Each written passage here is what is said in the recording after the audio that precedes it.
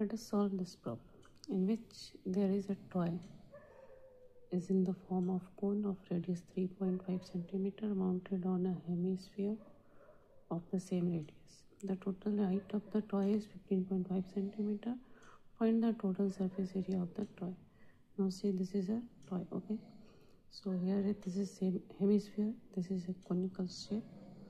Hemisphere and conical shape have the same radius, and the total height of the toy is given from here to here, okay?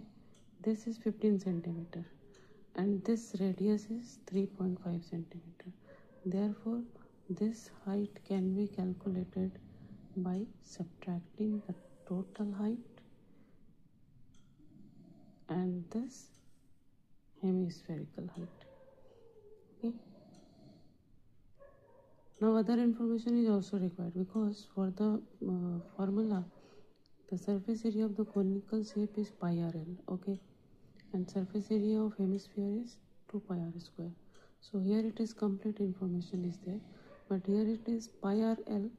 Pi and r we know, but l we don't know. L is called the slant height of the conical shape. For that L we require the height of this cone, okay? Height of this cone means the distance from this top to the center of this cone, okay? That height, just now I have shown you the method to find out, okay? Then L will be find out using the Pythagoras theorem. Now come to the solution here. Here there is a hemispherical shape. This is your conical shape. The radius is 3.5 centimeter. Total height is 15.5 centimeter. And this height, the cone height is 12 centimeter by subtracting this 15.5 centimeter and 3.5 centimeter. So this is your height of the cone, 12 centimeter. Radius of the cone is 3.5 centimeter.